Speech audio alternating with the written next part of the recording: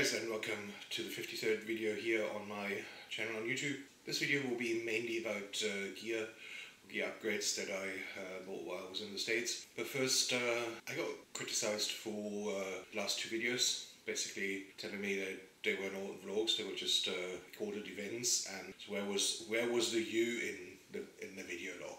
And yes, I have to admit that's said, and I still have to think about it. I really do like to record events that I go to, simply because I just enjoy going to the events, but I do understand that it's probably not. I need to make sure that there is actually more of me in the vlogs if I want to continue to consider them vlogs.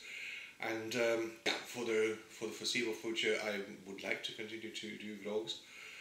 As a log of my life, there's so many changes, so much movement. As you can see from the setting, I'm still in the States. It's probably the last video of the travel series, and I might either edit it here in the States and upload before I fly, or upload it afterwards. But most likely there will not be any flight scenes at the end. So, long story short, let's go and visit past Chris and see what he did at Casey Neistat's headquarters. I didn't realize that Broadway was actually a one-way street turn here, but it is, and you could kind of imagine Casey going by on a boosted board all the time right away. But yeah, it is a one-way street going wide up, one of the electric bikes.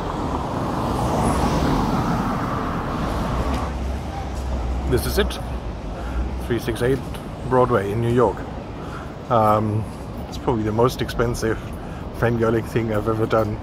Parking is so enormously expensive around here, but it's beautiful. I'm just here, I can see the office with my own eyes. It's nobody there, and I would never think of going in and then pestering the guys, but still, it is something very, very special. And it's kind of the heart and the ground zero of the blogging or the creator movement. So one of the questions I've asked myself quite a while in the last couple of months is, are you actually cool enough to be a vlogger? Like, well, I'm almost 60, so.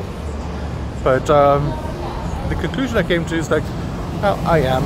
It's probably I'm good enough, and I really enjoy doing it. So yeah, why not? And it's like Cody always says, there are no small creators, and I just love creating. I never found a way to do it before, but with video and photography, that is probably for the next couple of years my way to create and to share. So yeah, I'm enormously giddy to be here, and speak soon. Great trip. Yes, I can be a fanboy from time to time. So, let's go to the subject. That's also the title. Gear does matter, and let me show you the gear that I've acquired here in the States.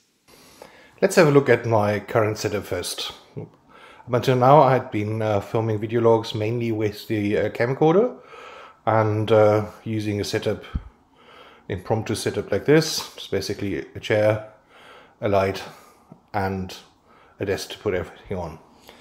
The device basically is a simple JVC camcorder, an EVOR. I'm quite happy with it in terms of capturing events. There's a very good zoom lens, has zoom audio, so if you're in an environment where you have a good ambient sound and good lighting, it's actually a very good camera to shoot HD. It keeps failing me if the light is low, or if the sound is not like in a concert, good mix, but a lot of background noise. Since there is no jack input, you have to start recording audio externally. To record audio externally, I use a simple Sony recorder with a lavalier microphone. Improves sound quality really dramatic, but it gives you the additional task later on to synchronize audio and video. And then after you spend like 1 or 2 hours on Audacity to get all the ums and ahs out of the video, out of the audio, then you kind of realize, oh, now that you cut the audio, it won't sync anymore. Yeah, there's interesting things to consider when you use different sources for audio and video. One is synchronization, but also different cutting and different editing. It is a challenge. Not impossible, but a challenge. After listening to everybody talking about their Canon gear and Rode microphones, I finally started to succumb and says, okay, let's go. Let's get a Canon and let's get a Rode microphone. I went out to B&H Photography and got a Canon EOS M3, that is a 2017 model, from the used department, and used fixed lens. I love fixed lenses from my days when I did photography, and the small Rode microphone. All in all, it was a bit more expensive than the camcorder was. It did set me back about 350 euros, and I'm so far quite happy with it. I haven't done much because that was just too short a time. So, but definitely a big improvement in low light performance, and big improvement in stabilization and autofocus. So, yes. Now we are on the new camera. No external lighting, which makes the filming much easier. And I still do need to fix the problem with the microphone and the screen.